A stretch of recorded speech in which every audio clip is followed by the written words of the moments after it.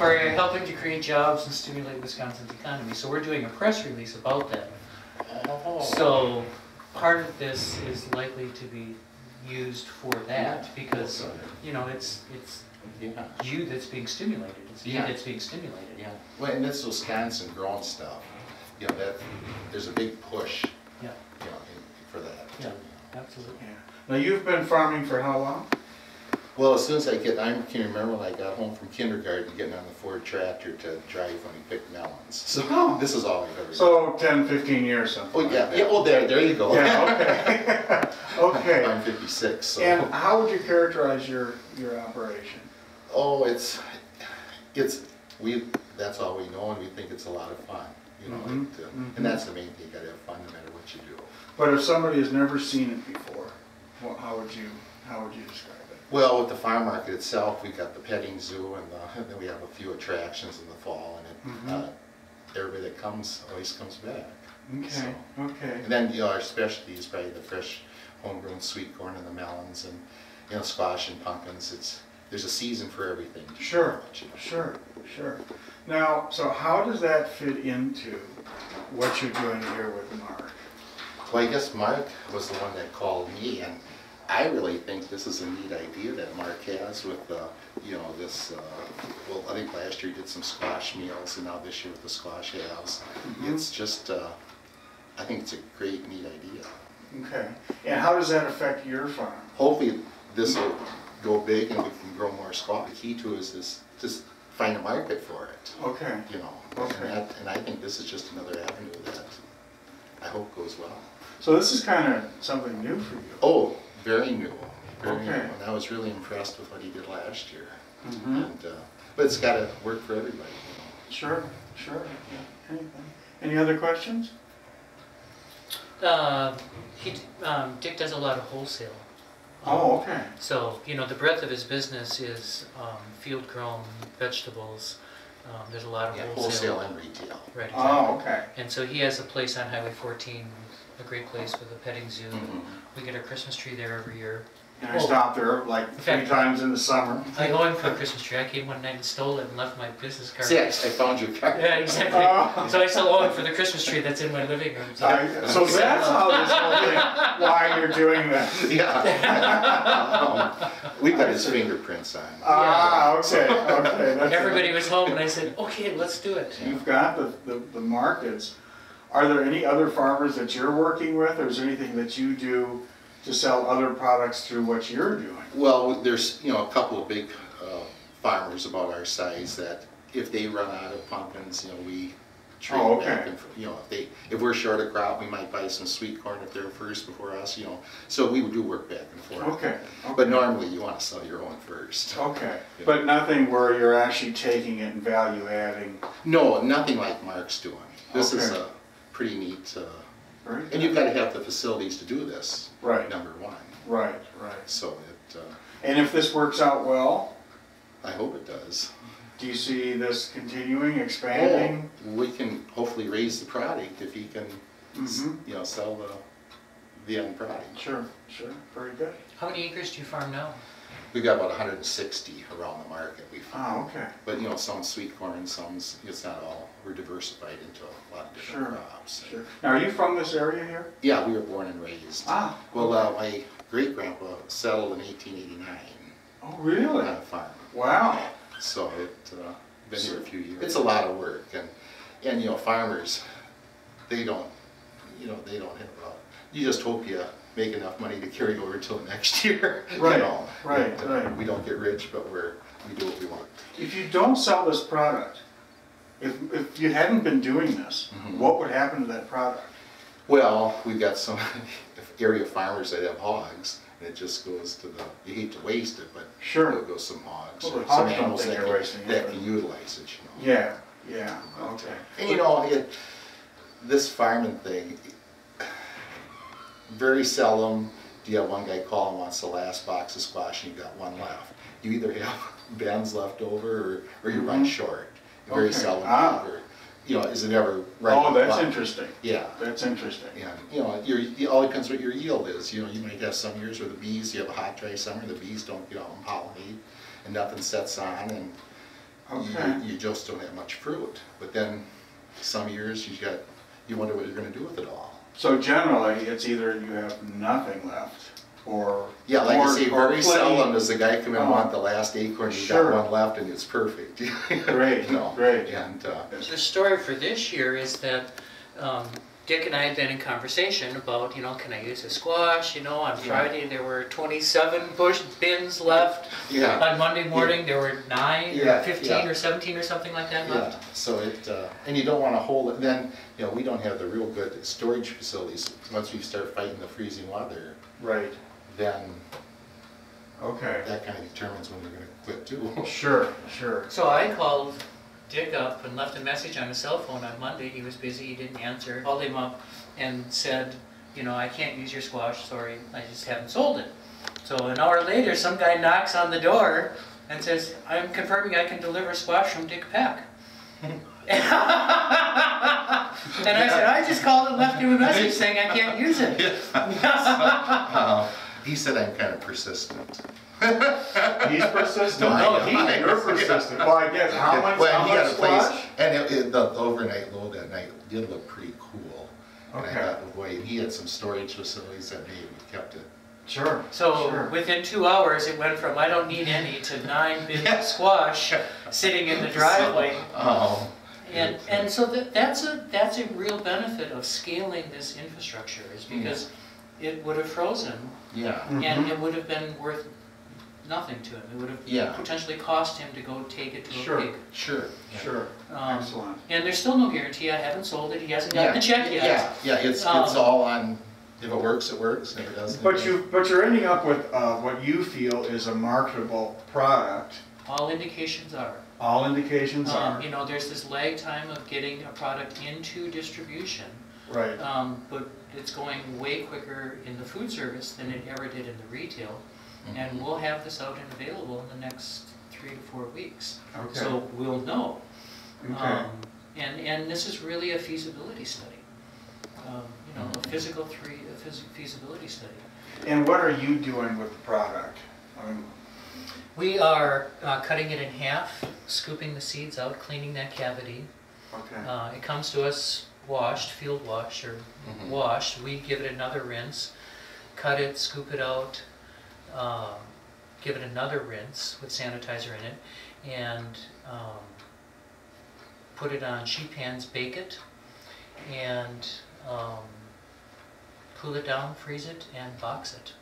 wow. Put a label on it, and then the fun starts. You got to sell it. Now, Like Dick says, it means nothing if you don't have a Exactly. market. right, exactly. And what do you have to do as far as, now, were you set up to do this?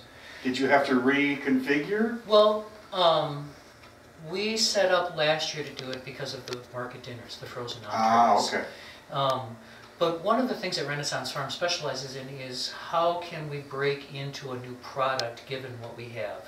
How can we actually create a test that will allow us to see whether or not we should be scaling? If this works, it will look nothing, our process will look nothing like it did this year. Next year will be completely different because what we're doing is not scalable if this takes.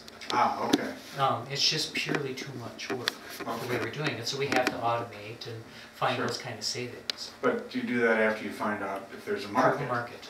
So fairly low risk at this Just point. Michael? Exactly. Okay, very good. Anything else? Michael, you're in my meeting right Now, this is new with you too then, as far as Yes. delivering the squash here to Renaissance. now. Right, this is the Okay. first year that we've, And how did you guys get connected? Actually, we did some as far as pumpkins this? last year and a little bit of squash. right, Oh, okay. but more or less through the market, probably through the Madison market Yeah, and stuff absolutely. and contacts other than, and, So now this is kind of interesting because you folks have just started doing your own value added. mhm, You know, the salsa Right. and the tomato juice and all that. right, This is kind of little bit of a different take on that, and that you're selling it out. right. How do you see this evolving? Hopefully, it'll evolve with Mark, because it's a lot closer than going to Minnow Point to deliver our stuff, but Sure. it's a place that a different niche of what we grow, you know, because a lot of the markets, they concentrate on either just tomatoes or onions or whatever. We grow such a wide variety that it's nice to have a different place to be able to market it. Sure. Because not everybody, and we're trying to do something with the company in Mineral Point, but it's not the same as what Mark's doing. So we're trying to do our own pumpkin pie filling or pumpkin butter with them, and a squash pesto tomato sauce stuff that they could put on spaghetti or lasagna or whatever. So we're doing that type of thing, but it's completely different, different product than what Mark is doing. I mean, that is something that you're doing and selling under your name, Yes, right? under our own Okay. labeling. And They're this is- processing for us. And this is kind of spreading the network out a little Right. bit. It's just in farming in general, and you folks have been, tell me a little bit about how long you've been farming and how you ended up where We've you been are. farming since, well, Gary was farming when we met. Okay. And then his brother and him farmed together, and it was a matter of, you know, income source or whatever. So at that point, his parents were at the point where they needed help at the farm market arena. Okay. And so we talked to them, and they said, you know, let's work together. And so that's when we started that, and that is 30 years ago. Okay. So we've been at the farm market up in arena for 30 years. And the farming business has changed in those 30 years? Oh my gosh, yes, it's evolved so Okay. much. How so, would you say? A matter of people getting back to eating fresh foods. Fresh, Okay. you know, they want their fresh produce, they want to see who it's coming from. That's where the markets are really nice, because people are, I'm buying from you, I know what I'm getting. You know, and that's what we're seeing with the tomato juice. You know, they can buy a can of tomato juice for 99 cents maybe in the store, but they want to buy from the person that's growing the tomatoes, and they see where it's coming from. Sure, sure. And so that's where we see it's evolved. Okay. You know, so. And then what about scaling up from there into kind of what you're talking about with Mark here?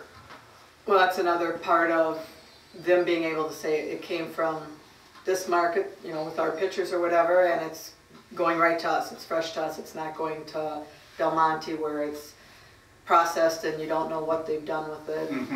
You know how it's being handled. You can come right back to the source. You know, and he's buying from 1 or 2 farmers, so you can go right to those farmers even, you know, go right back down that 100 farmers growing for Del Monte Corporation. Okay. In the grand scheme of things, I buy almost nothing from them compared to what they produce. So, you know, the 6 pallets that I bought from them this year is not tapping their resources at all. So, But it's helping us, it helped us get rid of excess that we had at the time. It was a great, it helped us tremendously, because this year we had tremendous amount of acorn squash. Ah, okay. And none of the places, Malio or Heartland Produce, had a need for them. You know, Awesome Produce, they, you know, no, we've got plenty. We need butternut. We didn't have a lot of butternut. So this was just a great resource for us to move our squash. And then this is just a test. I mean, at this point. it is, yeah. Yeah, Um, so with Hex Market, we purchased those 6 outright, because that's what we chose to be, we were willing to speculate on. Oh, okay. So Renaissance Farms said, we will speculate on these 6 pallets of squash, and so we purchased them from Okay. Hex Market here. Okay. I would hope, you know, like, it could be where, like, the speculation, like he's saying, that, you know, if this gets going, he can call us in March and say, you know what, next year, people are gonna want this, then we'll evaluate what we're growing and say, you know, let's cut back here and grow 5 acres of squash for Mark.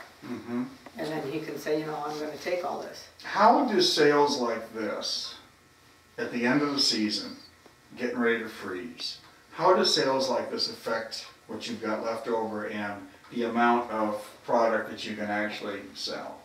Well, like I said, it was tremendous, because we had 9, 10, 12 bins of squash sitting in the back of our market.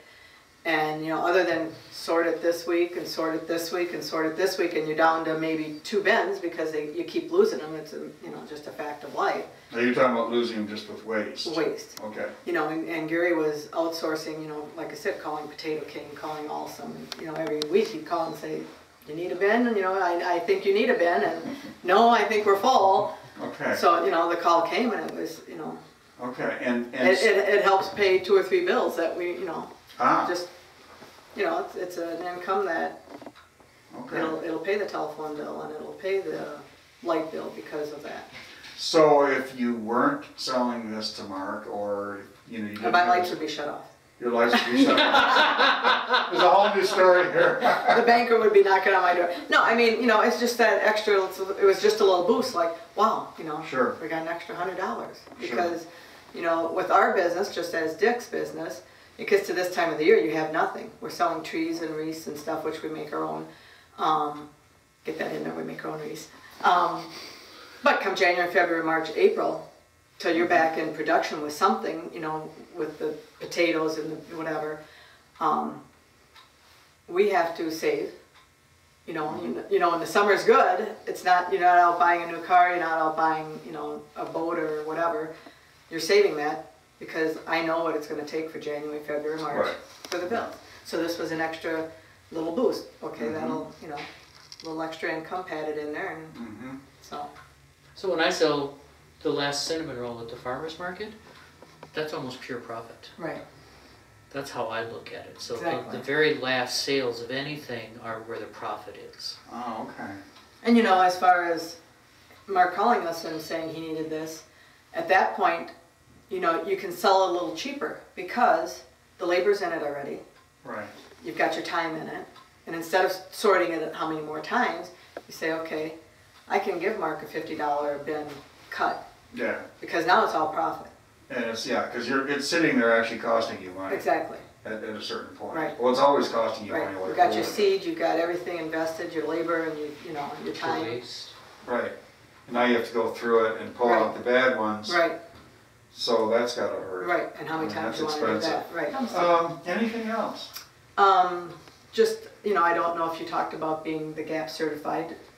We both Oh, got you GAP are? certified, yes. Oh, I didn't know that. Yeah, we did it 2 years ago. Okay. And we did it through the Malago company. He had talked to Gary at one of the shows we went to and said that that's what it's going to get to. Where Reinhardt and Cisco, nobody's going to buy from anybody that's not GAP certified. Okay. And so we figured if that's what it takes, you know, to get our product out there, that, you know, we'll do that. And it did, you know, cost us $25,000 because we were at the point where we needed new equipment anyway, you know, like Mark buying new stuff. We needed a new washer. Our washer was getting old and added on, you know, but there was a few things. You have to have boxes separate from this and that. And so we had to have a building for that.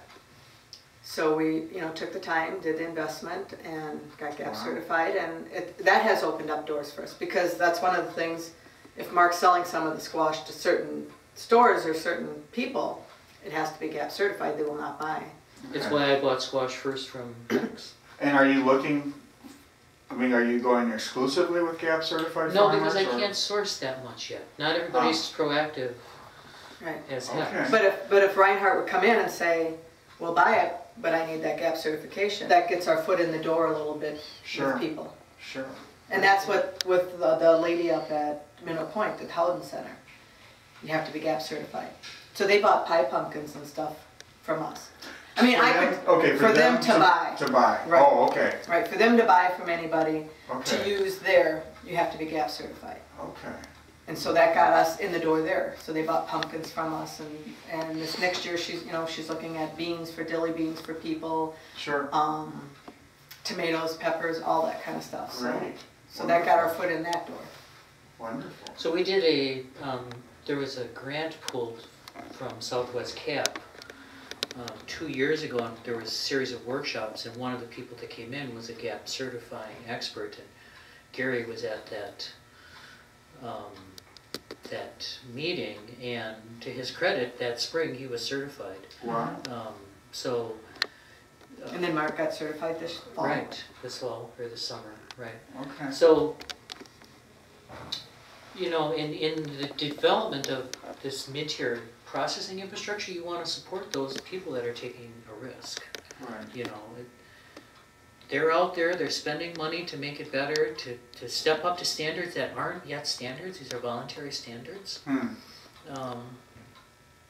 It's And in the long run, it will help all the farmers, all the farm market people if everybody has to be certified, because when they had the big tomato scare 3-4 years ago, everybody had to dump your tomato, you can't buy it because you don't know where it came from. Now they'll be able to resource it back. If we sold Sure. something to Mark and a squash went to a restaurant and somebody got sick, everybody doesn't have to dump their squash. They Right. source it back to us. Okay, And then we see what tracking label, what, okay, whatever went out. nice, nice, that makes sense. Right. But you have food safety plans and practices, you have log books that get filled out, you have blah, blah, blah, blah, blah, and these are done, you know. It's a matter while- of checking your cooler temperature every day.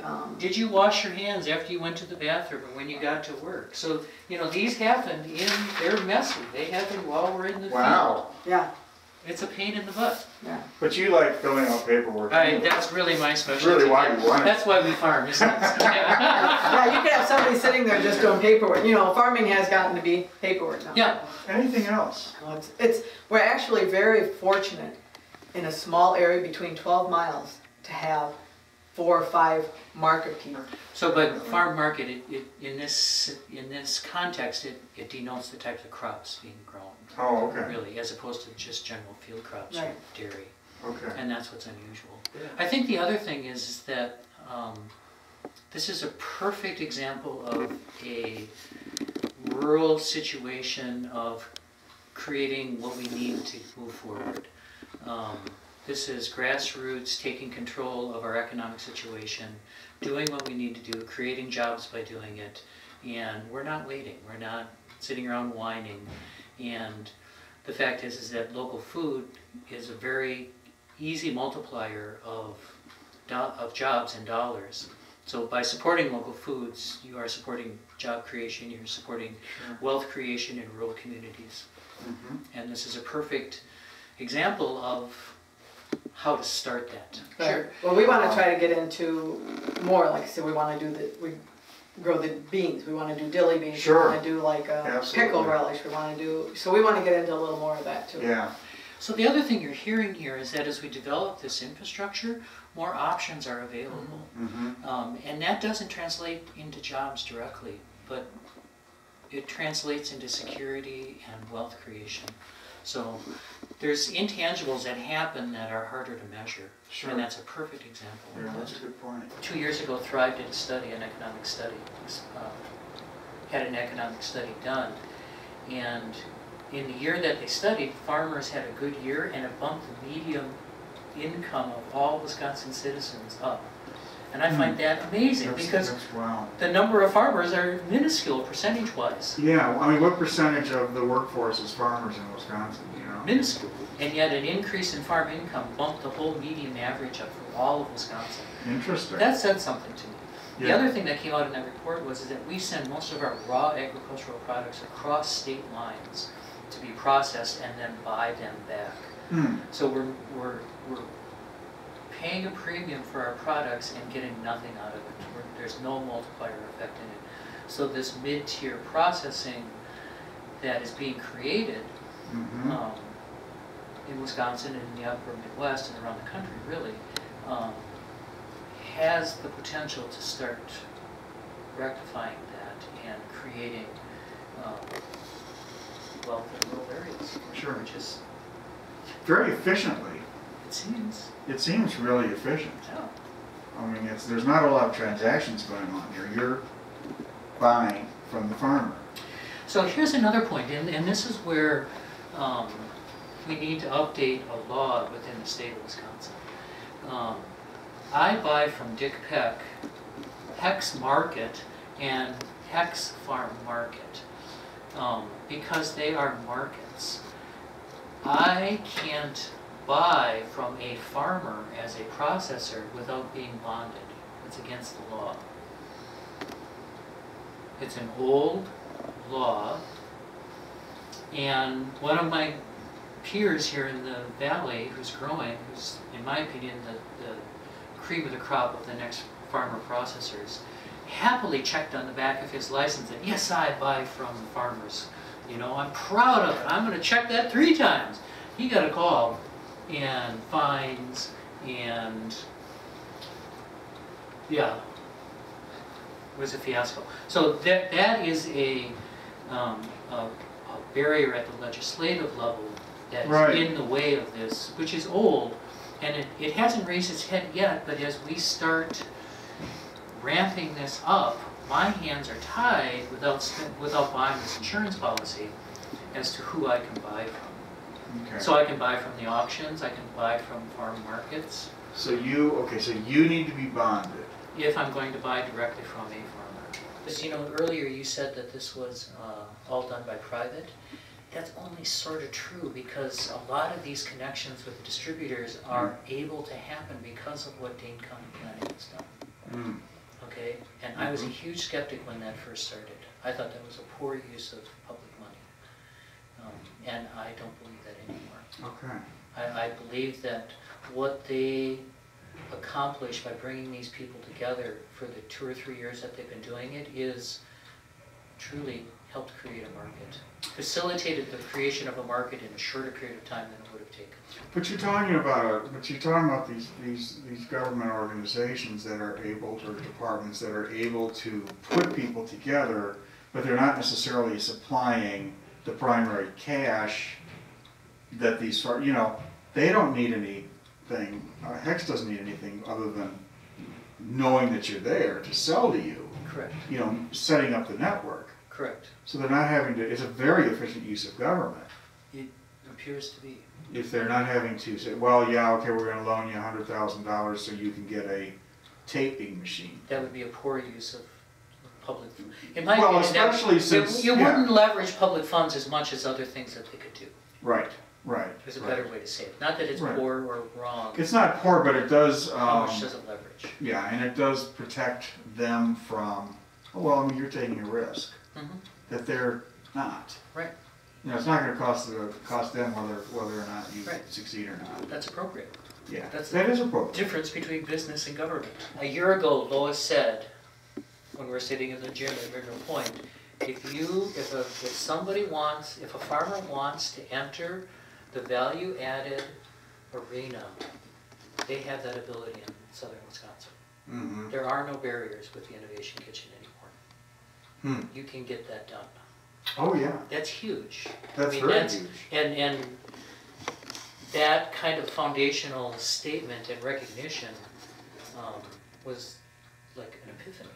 Because like, oh yeah, of course, oh yeah, oh, we did it. And nobody's claimed success on it yet. I mean, that's the funny thing. And I think I don't know what sort of effort has gone into convincing farmers to use this, None. but It's been they dollars. seem to be, It's been the appropriate, it's been the appropriate convincing. yeah, naturally moving towards it. Yeah. I mean, you There's know, no need to entice anybody with a good idea. The theory behind the Winter Farmers Market, when we were setting that up, was that if we provide the venue, the farmers will step up to the plate and provide the products. And beyond any shadow of a doubt, we have. Whistleman's are a prime example of, given the opportunity, Right. they will step up and do what they need to do and not expect anybody else to do it.